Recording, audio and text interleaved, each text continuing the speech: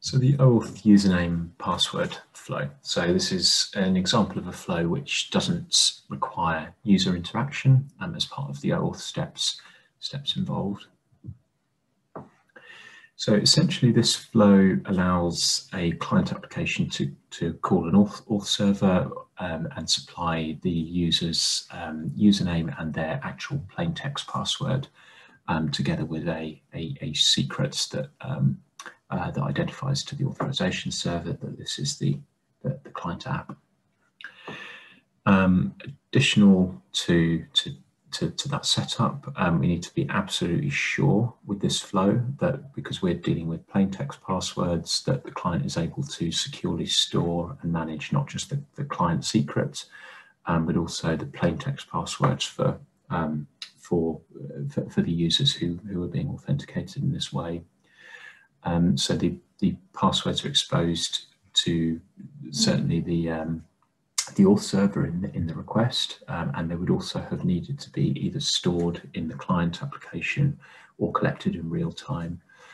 So both of those mechanisms, there's a number of places that risk is introduced around those passwords being exposed. We'd also, because we're sending these passwords as REST requests, we need to be absolutely certain that the transmission channel is trustworthy and there's no possibility at all of a man-in-the-middle attack.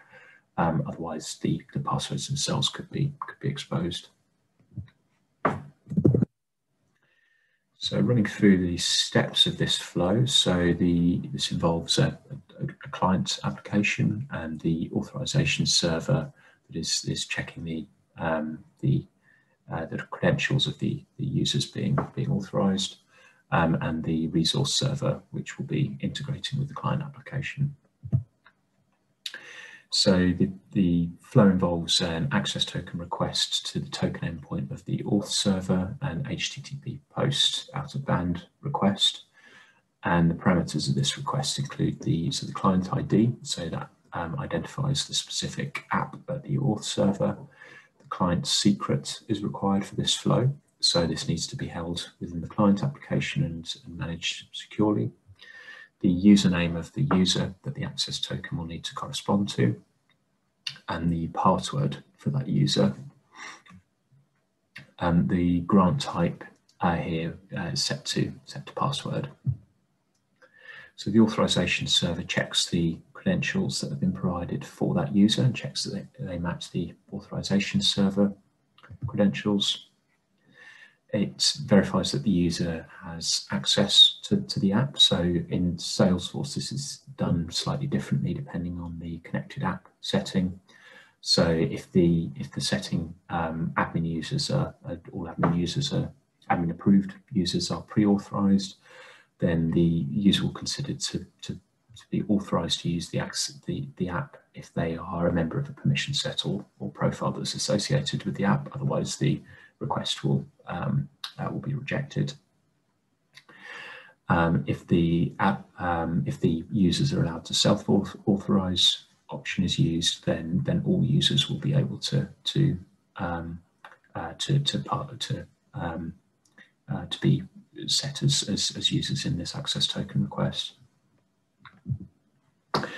The authorization server responds to this post request with the access token response, so assuming that the credentials match and the client secret matches, and the token response will be returned to the client, along with the scopes to indicate how that access token can be used.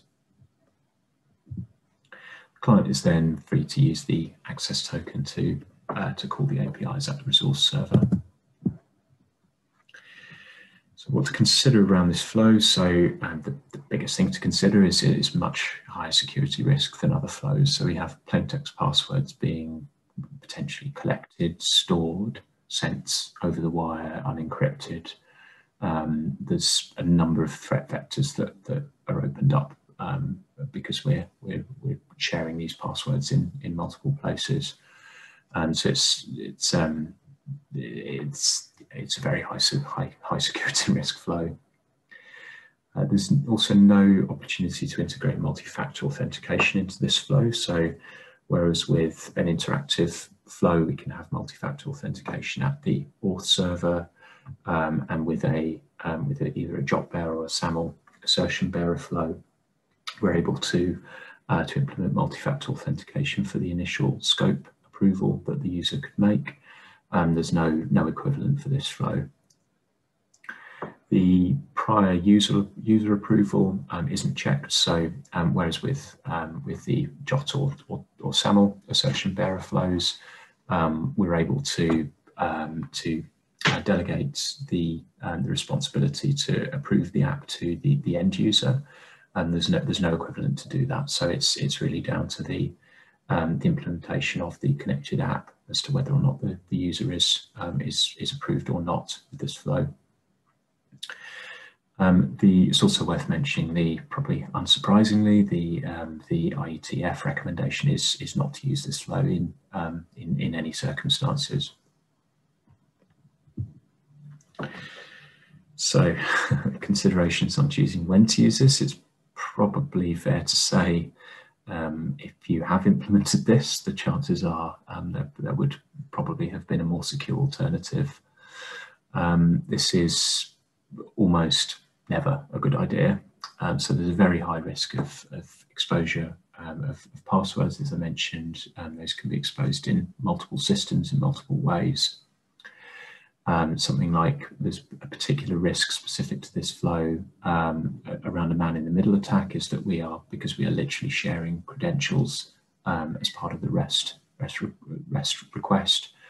Any interception of that request would result in direct compromise of user credentials, which could be used in a multitude of ways. There's no, as I mentioned, there's no user-specific authorization, so we're not able to have that per user delegation and to be able to track who's said they are and aren't comfortable for their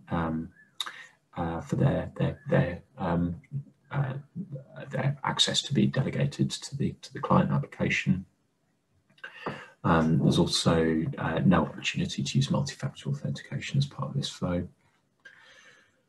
So the only possible circumstances that we might want to think about this flow, other than just generally as part of developing applications, it's quite handy sometimes to just use this flow to get an access token to test other parts of the development. But for production systems, we might potentially consider this if we're developing a system where the client and the auth server are actually part of the same system, so they're completely within the control of that system. That's not relevant to Salesforce. The other context is that really, if we're integrating with an application that doesn't support any other OAuth flow, and we can guarantee that there's complete trust and complete security across both the collection of the passwords, the storing of the passwords, and the integration, the REST request and response, so the transport security that we have for that interaction.